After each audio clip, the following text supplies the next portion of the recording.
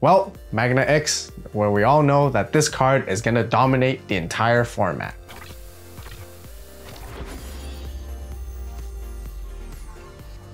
Digi-Eggs cards got 4 copies of the new Demi Veemon in BT16, where it gives you extra DP all turns as long as this Digimon has 2 or more colors. Really important because it helps you meet certain DP thresholds that you're gonna need for Magna X, especially when it comes to the combos, which we'll talk about more later on. Now let's talk about level 3s. Of course, it's all gonna be Veemons. 4 copies of the promo movie one, just because it can help you reduce your Digivolution cost as long as you have a Tamer, and the when attacking to let you draw 1 with its inheritable is not once per turn 2, which is always really helpful as you find your pieces. Then we got 4 copies of the BT12 Veemon, which helps you search, grabbing yourself a Davis, grabbing yourself anything that has a free trait, which is almost any Digimon in this particular deck as well, is going to be really helpful and crucial when it comes to early stages. Now we got the brand new BT16 Veemon, which is both blue and red. It can help you gain memory back, which is almost effectively just like the promo Veemon from the movie pack. And with its inheritable giving you the extra 2000 DP during your turn, also helps you beef up your top end so you can make sure to swing safely strong with your bodies. Speaking of the level 4s, now we got Magnamon to talk about. Of course, 4 copies of the ST17 one, just a fantastic security bomb to de-digivolve 1 on your opponent's Digimon, and you can digivolve onto it afterwards, and when you digivolve, you get to trash your opponent's top source of Digimon for every color it has, return bounce something that doesn't have any sources. It still has blocker and armor purge all in one package. It's both black and blue. Just a really strong card and really fantastic one to definitely have and run as a 4 of. The other 4 of is still, of course, the older one from BT8, being able to unsuspend, also having blocker, also having armor purge, and gaining DP for every armor trait in your trash.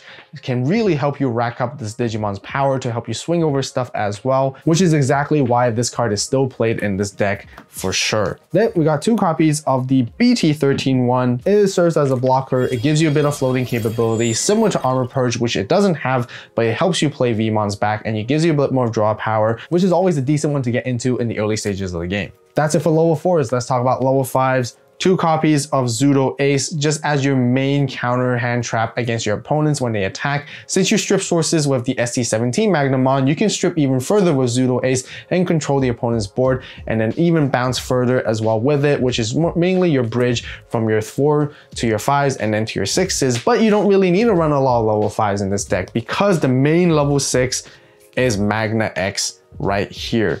Magna X is capable of skipping the Digivolution levels with its alternative Digivolution requirements to go on top of any Magnamon for 5 costs as long as it's 2 colors. All your Magnamons have 2 colors, or you can Digivolve for 4 costs on top of any black, yellow, or blue level 5. It has blocker, it has armor purge. This card is absolutely insane with its when Digivolving effect, because if it has Magnamon X Antibody or any armor form trait card in its sources, until the end of your opponent's next turn, it gains extra 3000 DP, and this card becomes immune to any effects, meaning it includes options, Digimon, everything, and being able to climb all the way up to 15k DP just makes it almost impossible to get over. And this card can also unsuspend with its secondary effect. All turns once per turn, when a card is removed from the security stack, whether yours or your opponent's, you get to activate its when Digivolving all over again. So that you can rack it up and unsuspend multiple times, make multiple attacks, and gain the immunity all over again, making it almost difficult and impossible for your opponents to take this guy down. This is just absolutely one of the most game-changing and most powerful cards we have yet to see.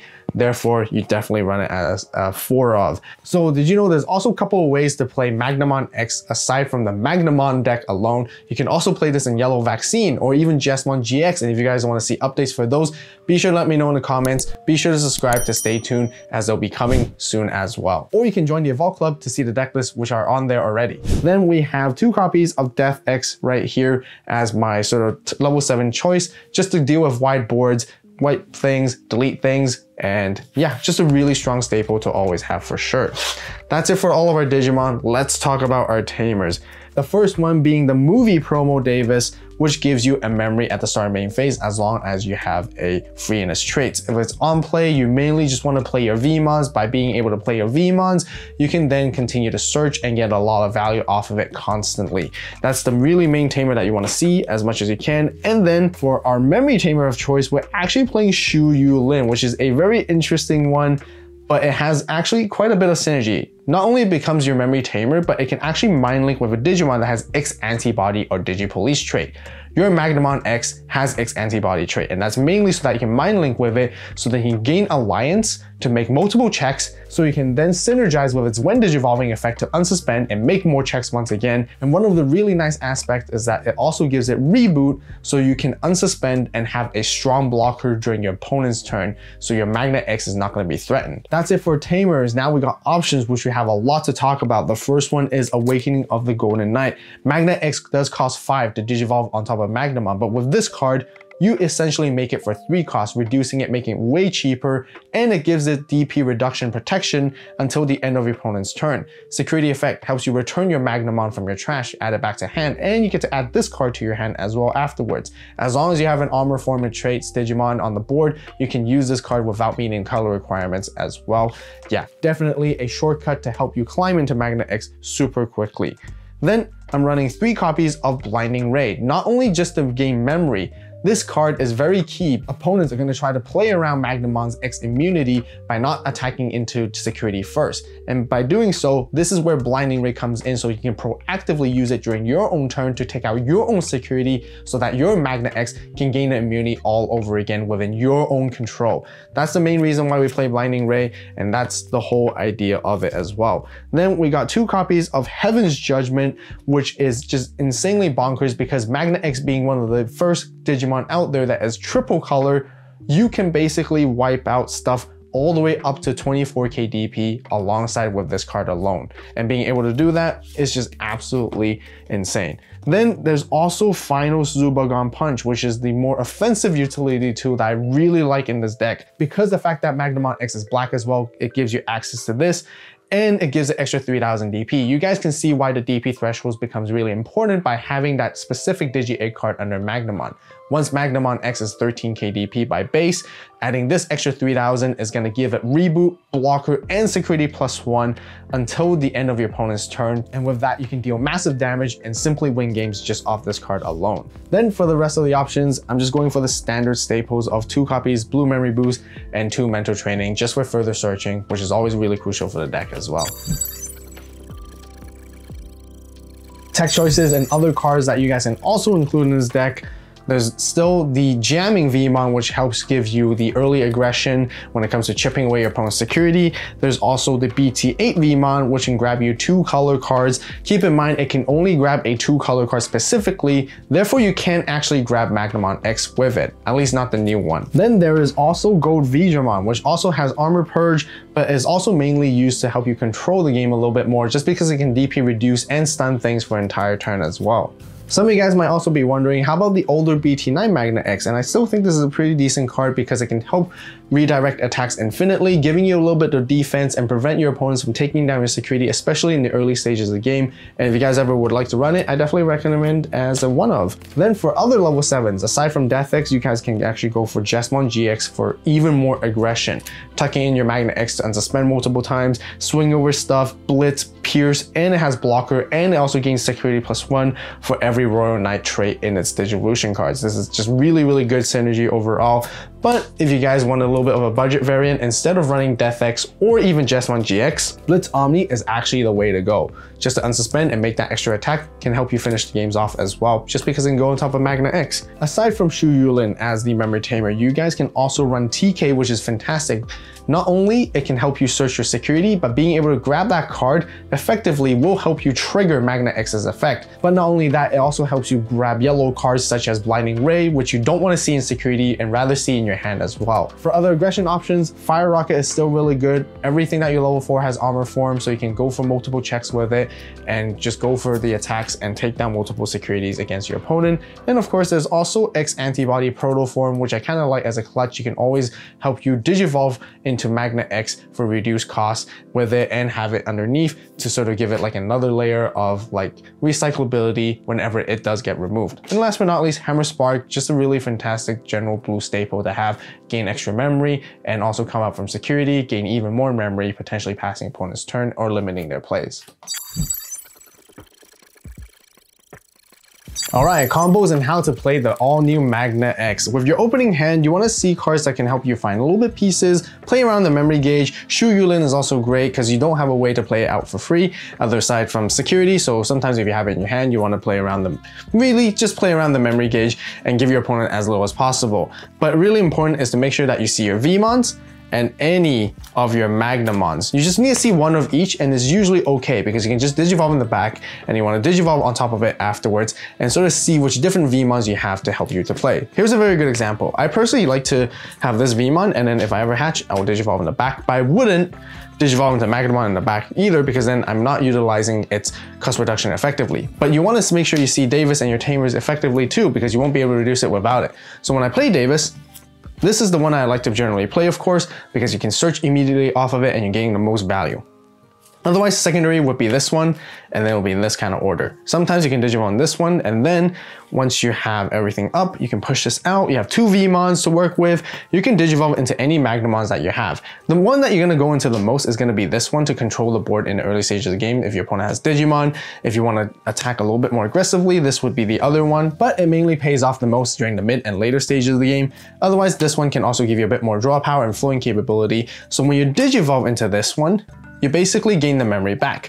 Now, if you have these two on the board, as a matter of fact, when you Digivolve, you're basically reducing the cost and you're gaining a memory back, effectively Digivolving it into a Magnamon for 1 cost, which is really, really memory efficient. So this is the Veemon that you normally want to sort of keep on the board and as much as you can to get these value. And this is the one that you always want to be Digivolving afterwards on top of these two. Sometimes if you just have to Digivolve here because you need to cycle a card, because you just need to get that extra DP and utilize these inheritables. If you have to, then you be so that way. And you just really want to just chip away at your opponent's security when you can as quickly as possible. By chipping away early with your Magnas, you get to deal damage to your opponents bit by bit to set up as you get closer to lethal.